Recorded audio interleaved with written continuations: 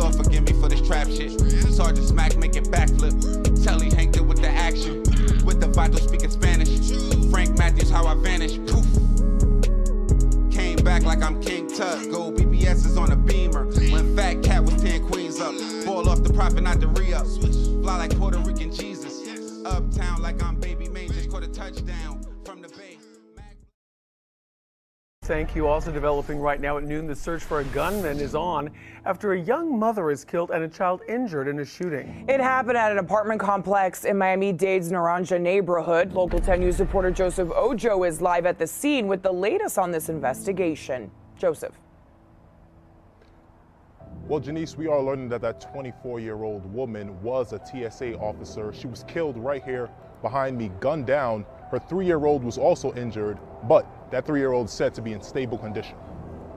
From this orange evidence marker to the stairs stained with dry blood, signs of the deadly shooting Monday. Sky 10 over the scene, showing the body of 24-year-old LaShante Jones laying for hours at the foot of a staircase. We're trying to figure out what was the motive here. We're trying to figure out what caused this type of senseless violence. Jones was gunned down around 3:30 Monday afternoon at this apartment complex off of US 1 and Southwest 258th Street. Police say a dark gray 4-door Nissan drove up and someone inside opened fire. Jones was shot and killed, pronounced dead on the scene, and sources tell Local 10 her 3-year-old child was grazed by a bullet. The child taken to Nicholas Children's Hospital, where she is now recovering. Loved ones gathering at the scene, overcome with emotion. Our cameras capturing this distraught woman, escorted by police into their mobile command center.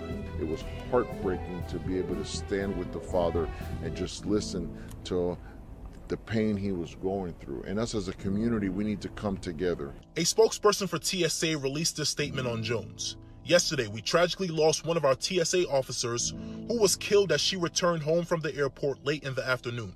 I am shocked and deeply saddened at the senseless act of violence that took a young, vibrant officer away from her family and away from us way too soon. Words just cannot properly convey the immense loss all of us are feeling at this moment.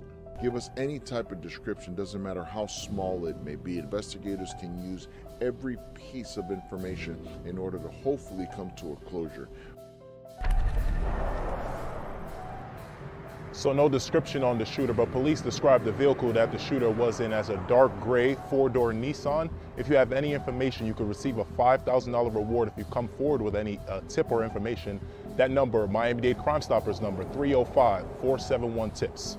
We're live in Southwest Miami-Dade. I'm Joseph Ojo, Local 10 News.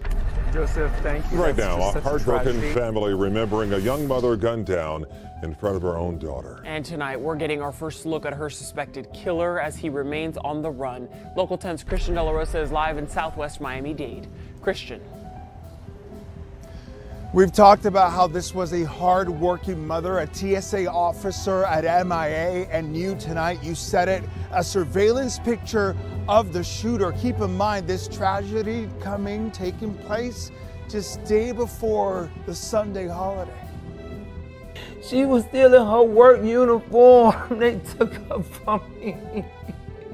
A grieving mother, days before Mother's Day. LaShante Jones was 24 years old.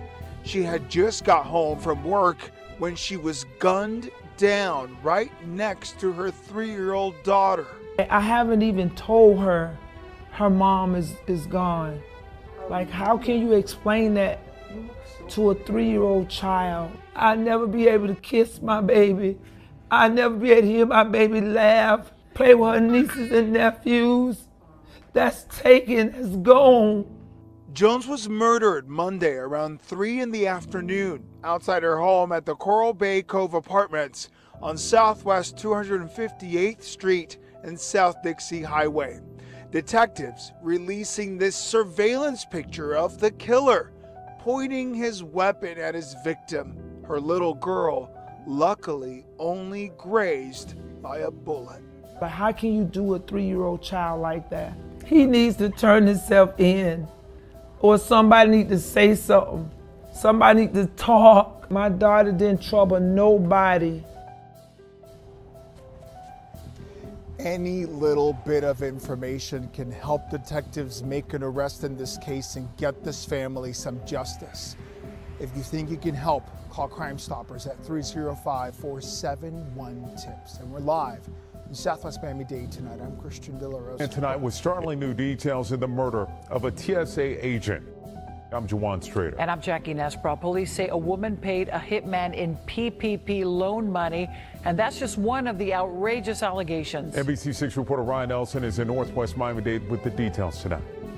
The warrants revealed a tangled web of allegations, including murder for hire, fraud, and witness tampering.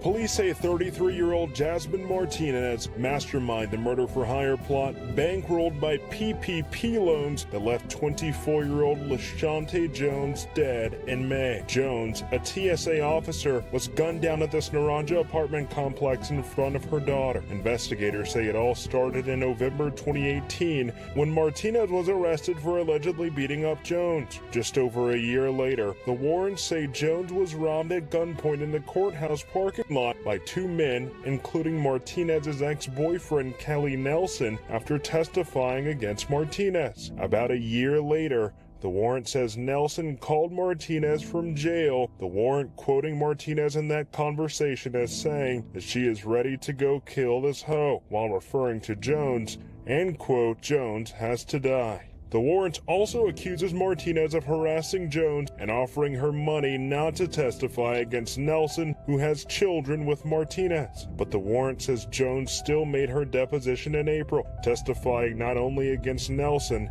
but to the alleged witness tampering by Martinez. In late April, police say Martinez's new boyfriend, 35-year-old Ramil Robinson, finalized a murder for hire deal from jail with alleged shooter 29-year-old Javon Carter. Robinson's accused of negotiating a price for the hit over the phone while speaking in code. The warrant says, quote, Robinson asks if he can get the number 10 jersey. Carter responds that it is usually 20 to 25. Days later, Jones is shot and killed.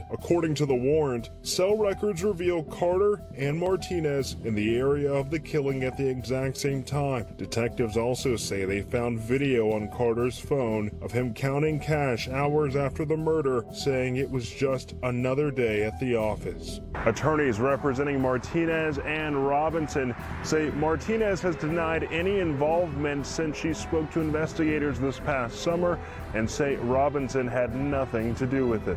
Ryan Nelson, NBC6 News. Yo, we back. It's your boy Popalot.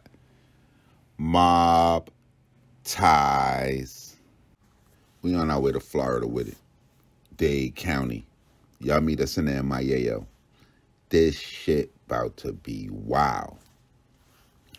Now, today we are going to be covering a young lady by the name of Jasmine Martinez, but it's impossible to tell the story of Jasmine Martinez without mentioning Javon Carter, Ramil Robinson, and Kelly Nelson.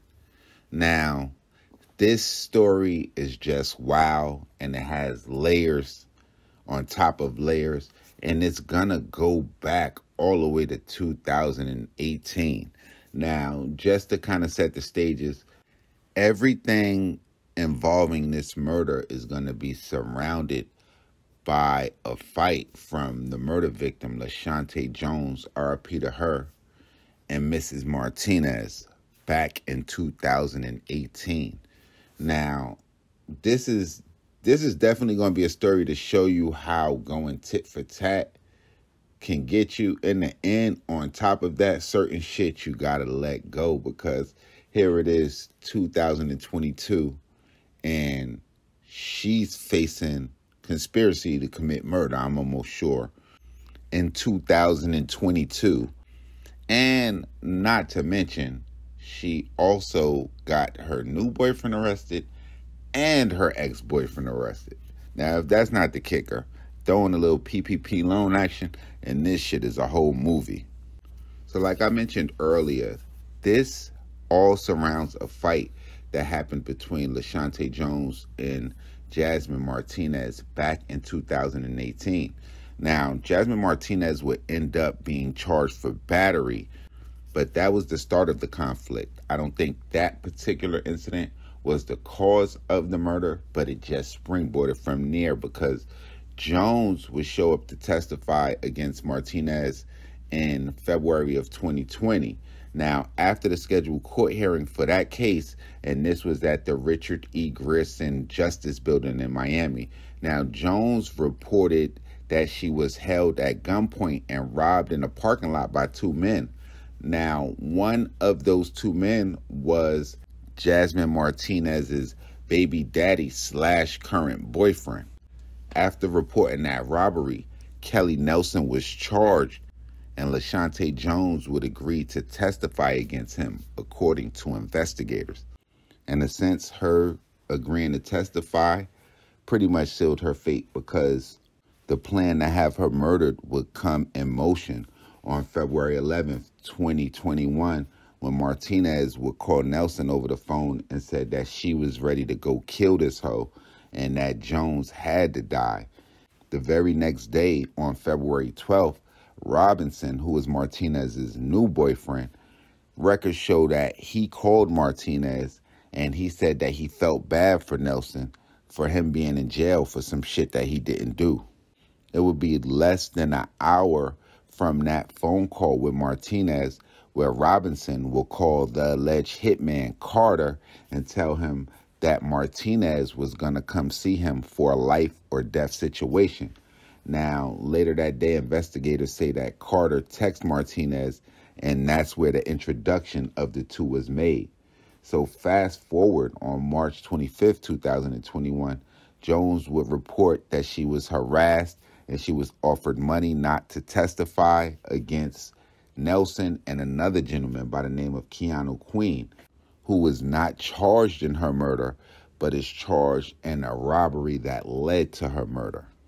She would also receive a message on social media asking her to call her attorney and to say that Nelson did not have a gun and that Jasmine Martinez wanted Nelson home. That way he can help with the kids.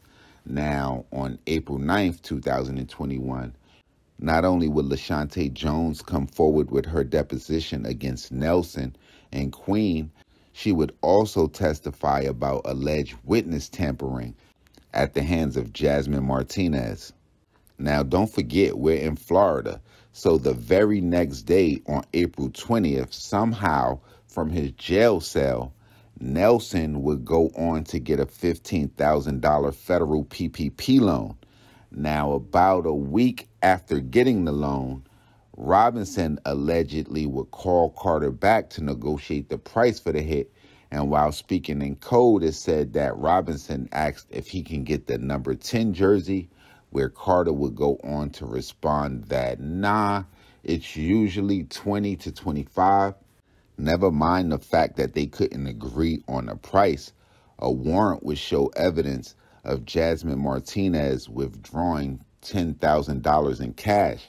And on April 30th and May 1st, police say that cell phone records show Carter and LaShante Jones's apartment complex allegedly surveying her. Then you would have the fatal day of May 3rd, where LaShante Jones was shot and killed in front of her daughter. Her daughter would also be injured in the shooting when she was grazed by a bullet. An anonymous caller would go on to identify Carter as the person who shot LaShante Jones. Investigators will also find cell phone data placing Carter in her apartment complex at the same time of the shooting. Not only that, they also found a video on his phone from the day of the shooting after he was arrested, showing him counting a large sum of cash, saying it was just another day at the office. So this shit is just totally wild and wicked. Now, with the evidence that they have against them and how this case is lined up with the paper trail of going back and forth to court, I don't care what lawyer they got, I'm going to suggest taking a plea deal if you get offered one. And my question to y'all is, how long before you not let this shit go? This is definitely going to be one of those instances of when keeping it real goes wrong. where Jasmine Martinez gave a few of them guys the GPS directions to crash. And just think about it. Jasmine Martinez won the fight in 2018. I can't even imagine how bitter or what the fuck would have went on if she would have lost. Y'all make sure y'all follow me on Instagram, on Twitter, POP_A_LOT. We're going to be back with some more Real Trill Spill shit. Make sure y'all hit the bell right under this video so y'all know when this Real Trill Spill shit is dropping. And y'all let me know what cities we need to go to, what gangsters we missed, who we need to cover. And y'all already know what it is with me. It's your boy Popalot. Mobb, Tice.